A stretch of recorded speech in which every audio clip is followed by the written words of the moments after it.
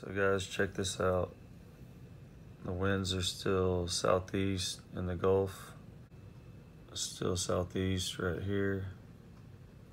And then up here, 6, 5, 2, very, very light behind the front.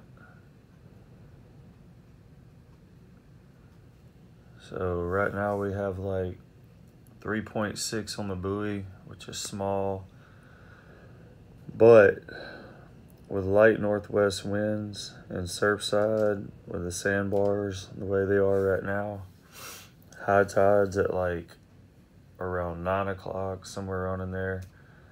So we could potentially get some really clean little lines this morning. So I think I'm gonna try to do it.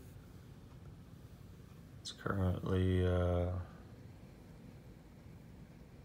4 o'clock in the morning.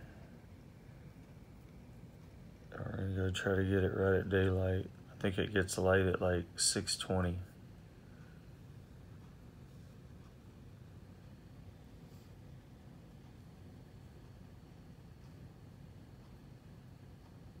One knot northwest by Lake Jackson.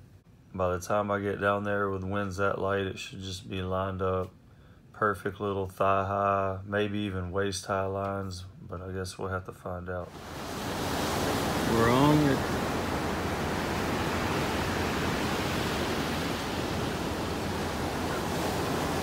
It's pretty clean. Probably like thigh high, exactly what I thought. Can't really tell from right now, but once I paddle out, you'll be able to kind of see like the size of this one.